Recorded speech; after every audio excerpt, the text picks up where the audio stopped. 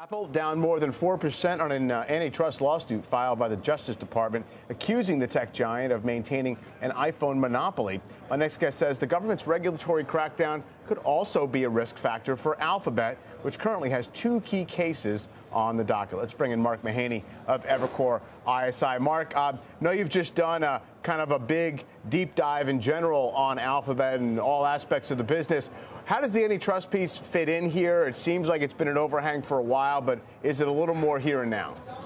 I think it is, Mike. It's more real. So you're going to get, by the end of this year, a decision by the judge on the DOJ search antitrust case.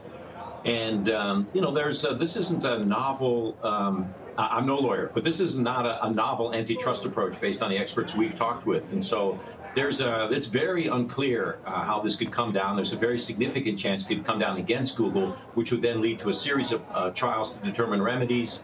This will well last for 2 or 3 more years, but this is all of the regulatory concerns that have been rising for Google are coming to fruit this year, and we're going to have your first decision. Then you also have a case. This is going to be a jury case that starts in the fall in Virginia.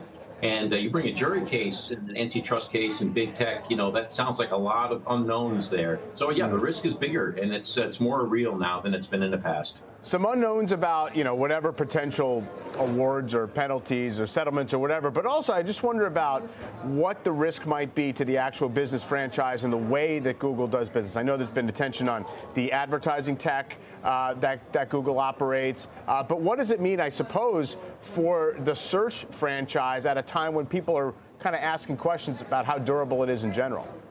Well, okay, so I do believe that the search business is highly durable. And let me just address that right away, because there's this concern that Gen AI may upend this golden goose that's been wonderful for Google for 2 decades.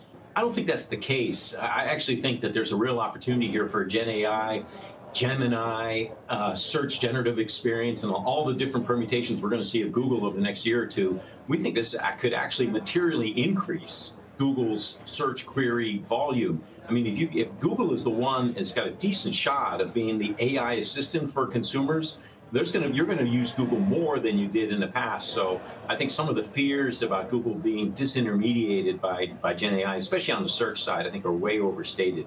But bringing it back to some of these law cases, especially the first one, which is, could they actually stop Google and Apple from reaching a commercial agreement on distribution deals? I mean, it sounds like that's a plausible outcome. That could be great for Google's P&L immediately, because that's $20 billion in cash they could save.